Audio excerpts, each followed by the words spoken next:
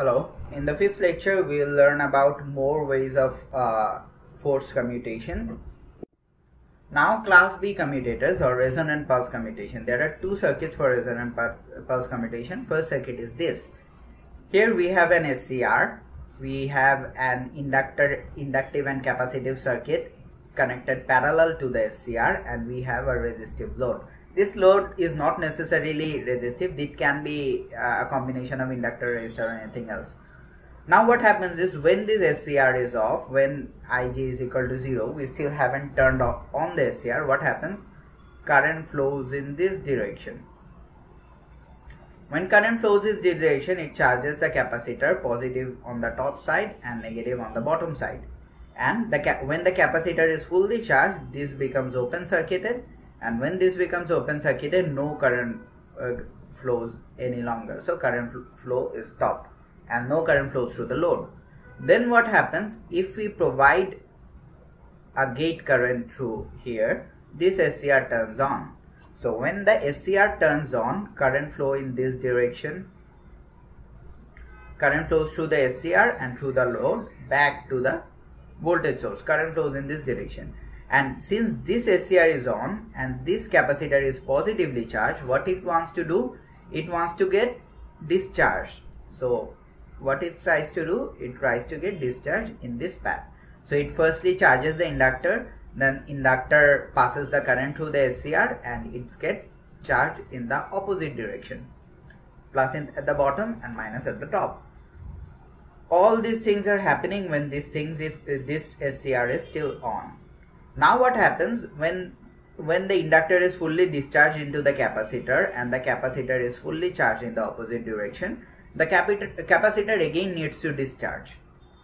Capacitor again needs to discharge, but now current will flow in from this direction.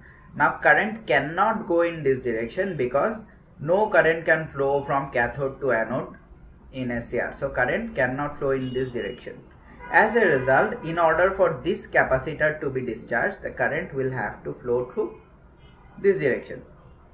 Now we note that, we can see that IL will become ISCR plus IC. IC is the current through the capacitor, ISCR is current through the SCR. So IL will be equal to ISCR plus IC. Now, what we have learned from self-commutation is that this IC will be oscillating with gradually decreasing magnitude. So at one point of time, this IC might be equal to or greater than IL. We will design it in such a way that at one point of time, this IC is greater than equal to IL. If that happens, entire IL, which is the load current is constant, entire value of IL is provided by the IC. As a result, ISCR, current through the SCR, gradually turns to 0 and the SCR switches off. That is, the current that the load needs is completely provided by this branch. As a result, no current flows through this branch and this SCR turns off. So this is called resonant pulse commutation. And this is how we can turn off the SCR. There is another method of resonant pulse commutation which uses an alternating SCR. That is, we are considering this as the primary SCR TP and this as the auxiliary SCR TA. Now when both the primary and auxiliary SCR are off, current flows in this direction, it goes here. Then it cannot go through the SCR since the SCR is off. So it goes through the capacitor and inductor and diode and then through the load. And from the load it comes back to the battery. As a result, the capacitor gets charged in this direction. And once the capacitor is fully charged, the capacitor opens and no current flows through this circuit. Then if we switch on the primary SCR, what happens? Current starts flowing in this direction. That is, current starts flowing from battery to the SCR to load and back to the battery. So the load is supplied by the SCR and the battery, so there is no problem, current keeps flowing. this charged capacitor, it wants to get discharged, but as we can see, it cannot get discharged in this direction, because if it gets discharged in this direction, the diode stops the current from flowing through it. So as a result, the circuit or loop of the current will never be completed. Again, it cannot get discharged in this direction because this SCR is already off. As a result, the entire load is supplied by our primary SCR. Next, what we do, if we switch on the secondary SCR, that is, we provide a gate current to TA, what happens? This SCR turns on. When this SCR turns on, the capacitor discharges in this direction. Firstly, the capacitor charges the inductor, and when the inductor is completely charged, the inductor in turn charges the capacitor. Then the polarity of the capacitor changes, that is, plus in this side and minus in this side. And when the capacitor is fully charged, no current flows through TA, and this SCR turns off. When this SCR turns off, we can see that there is plus in this end of capacitor and minus in this end of capacitor, and this is a charged capacitor, and the charged capacitor wants to get discharged. Which path can it take to get discharged? It cannot take this path, since it cannot go through the opposite direction of SCR from cathode to anode. So as a result, the only path available for this capacitor to get discharged is this path. It can get discharged through battery and charged here. So the complete loop of current can only be followed if it gets discharged in the direction of the load. Again, here the current through ITP plus the current through capacitor is equal to load current. So again, since we find a combination of capacitor and inductor, we will have an oscillatory and gradually decreasing current, and we design it in such a way that one point of time IC will be greater than equal to IL at one point of time. And at that point of time, since IC is greater than equal to IL, the entire load will be supplied by IC, and as a result ITP will be equal to 0, and this SCR will switch off. So in this combination, the auxiliary SCR, turning on the auxiliary SCR aids to switch off the primary SCR. The auxiliary SCR switches off automatically, and the primary SCR switches off because there is no current flowing through it at one point of time. Now class C commutator is called complementary commutator. We find again there are two SCRs, SCR1 and SCR2. We can note that there are two, this is our load resistance and this is another resistance. We can note that when the both SCRs are on, no current flows through it and the circuit is just standing still. Now we are injecting some current into the SCR1, into the gate of the SCR1, which turns the SCR1 on. What happens if the SCR1 is turned on? Two things happen.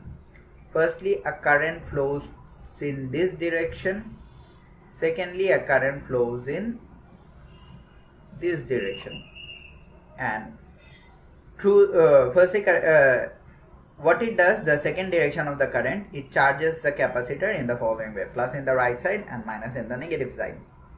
When the capacitor is fully charged, it is open circuited, and as a result no current flows in this direction anymore, and only the current flows through the RL. Only the whole current flows through RL and through SCR1. Now we want to turn the SCR1 off. What can we do? To turn the SCR off, we inject a gate current through SCR2. Then what happens? The SCR2 turns on. If SCR2 turns on, this is a short circuit. Now it is to be noted that this point or the anode of SCR is connected to the negative end of the capacitor. The cathode of SCR is connected to the positive end of the capacitor through the SCR. So if SCR2 is on, there is a reverse bias applied across this SCR, and this reverse bias will turn this SCR1 off.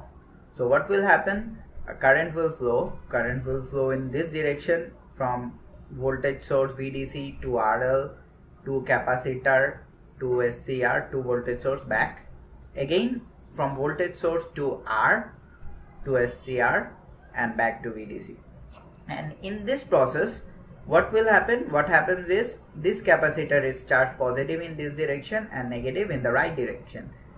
When this happens, again we can inject some gate current through SCR1.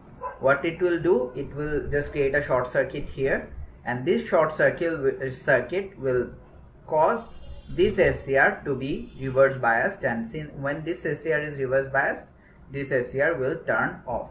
As a result, in this circuit, turning on one SCR turns off the opposite SCR. So that's why it's called complementary commutation. Commutation of the one SCR depends on the second SCR. Next mode of commutation is impulse commutation. So what happens in impulse commutation? At first we can see that if the SCR is both the SCRs are off, no current flows through the circuit, because in this direction there is a reverse diode, current cannot flow. In this direction this thyristor is off, current cannot flow, and in this direction too current cannot flow. Now suppose we are turning the SCR T1 on. What happens? Current flows in this direction and back to the battery. No current flows through the capacitor still, because this SCR is off and this diode is in reverse bias. Diode is in reverse bias, thyristor is off, so no current flows through the capacitor. Now if we turn the SCR T2 on, what happens is current finds another path. A current flows in this direction, a current flows through the capacitor in this direction. What it does is it charges the capacitor at the top, positive at the top and negative at the bottom. And when the capacitor is fully charged, this part of the circuit is open circuited and no current flows through it anymore. The current only flows in this direction through thyristor 1 and back to battery. Now this capacitor is fully charged and no current flows through this direction. That means the thyristor automatically switches off since no current flows through it. Now this capacitor is fully charged and this capacitor wants to get discharged. How can it get discharged? This thyristor is on, so this capacitor can discharge in this direction. The capacitor can discharge in this direction, and what it does, by discharging, it first charges this inductor, and this inductor again then charges the capacitor with positive at bottom and the negative polarity at top. Positive polarity is found at bottom and negative polarity is found at top. And when this is completely discharged, this capacitor is very much charged after complete discharge of the inductor. Now again we can see that the thyristor is still kept on. Thyristor T1 is still kept on. Thyristor T1 is not off. Now if we somehow switch on T2, what happens is this becomes short circuited. If this becomes short circuited, this positive charge comes here, this negative charge or the negative polarity comes here. So it kind of creates a reverse bias in thyristor 1. So when the thyristor 1 is reverse biased, it can no longer carry any current and it eventually shuts off, turns off. So from where does the current flow now? The current flows in this direction, through the thyristor 2 to the load. So as a result, we can see whenever we provide a gate current through thyristor 2, we in turn switch the thyristor 1. This is called impulse commutation. The last method of commutation, or the easiest method, is external pulse commutation. In external pulse commutation, what we do is there is a transformer. This transformer has a high winding ratio, so if we provide a very small voltage here, we get a very large voltage here. So we provide a pulse here. What that pulse does is it creates a high voltage here, and as a result, if a very high voltage is present here and the voltage across the SCR is comparatively low, what it does is if this high voltage is greater than this battery voltage of the battery, what it does is it makes this SCR reverse bias, because here is high voltage and the battery is at a lower voltage, so it becomes reverse bias. When this is reverse bias, the SCR stops working.